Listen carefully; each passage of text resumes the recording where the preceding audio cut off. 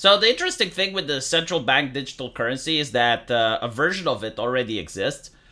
You can see it in China. It's called the Digital Yuan. And you basically have like an app on your phone, which you don't really own the money in it, but you know, you get access to like a digital wallet with currency, and you can't ever withdraw the currency. Like you can't actually get cash from it. It's just on your phone. And it's controlled by that's why it's called central bank, right? So it's controlled by a central authority, which gets to decide how much money you have and how much you're allowed to keep. Because if in some cases, it can also act like a coupon, right? So you go to a store and you're buying a coupon to give as a gift present to someone. If they don't use it within a year, usually that one expires. So it's kind of the same with the digital currency. It can be set up so that it expires if you don't use it within a certain time, so you don't hoard it. It can be set so that you can only buy certain things with it.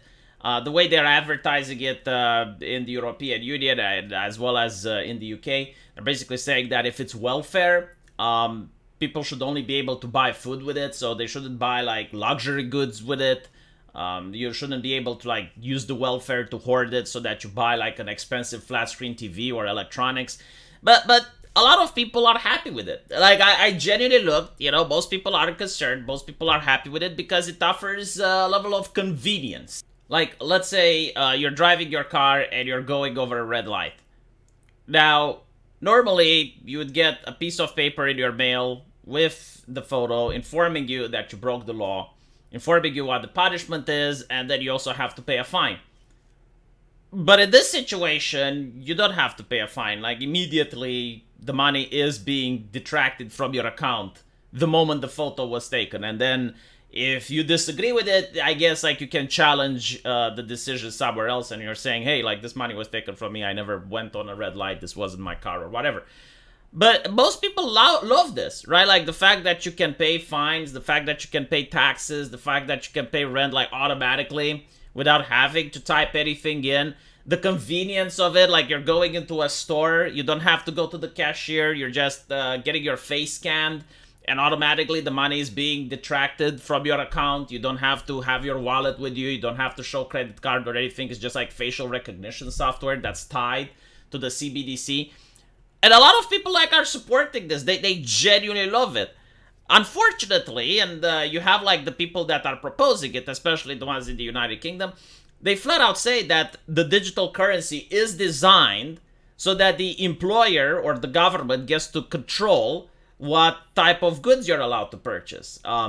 They can make gradual taxation. So like, let's say you have a carbon quota on how much carbon you're allowed to spend per month. For example, how much meat you're buying, how much gas you're buying, and if you go over it, then the next product can become more expensive because they were paying taxes for the government for buying extra meat or for purchasing extra gas. Your employer can decide what you are and aren't allowed to do with the cash. There was a situation in China where many people wanted to protest the banks, and their health pass, which is tied to the CBDC system, their health pass went red. In other words, even though they weren't sick of COVID, like there wasn't even that type of question, their health pass going red made it so that they cannot use public transportation to join the protest. So they couldn't take any trains, they couldn't take any Ubers, like nothing. They were stuck. And this is a very good way that the government can use in order to prevent people from protesting, in order to prevent people from traveling. Like, for example, you can have like these 15-minute cities that they're advocating, and hypothetically, they can make it so that you can only spend money within that general area. And this already has happened in human history during the industrial period, where you had like a factory that was owning a town, and usually they would pay you in funny money, like money that was only recognized within that town. And this was in order to keep the employee from leaving. And we saw in a previous video that I showed you with the CEO that's advocating exactly for this. Like, in his opinion, the relationship between employer and employee isn't a contract where both parties have something to gain. It's more like a relationship between slave and master, between owner and peasant. And it's very concerning. I mean, the fact that people are agreeing to this. However, there's also some good news. As you can see here, Representative Tom Emmer is introducing a bill to ban the Federal Reserve from creating a CBDC. So, according to him, a CBDC is nothing more than a CCP-style surveillance tool that can be weaponized to oppress the American way of life. It's good to be back in the People's House, where House Republicans are ready to continue delivering on our promises to the American people. One important aspect of our common sense agenda is actually protecting Americans' financial privacy, particularly when it pertains to this lawless administrative state. That's why I reintroduced a bill yesterday called the Central Bank Digital Currency Anti-Surveillance State Act, which puts a check on unelected bureaucrats and ensures that the United States digital currency policy upholds our values of privacy, individual sovereignty, and free market competitiveness.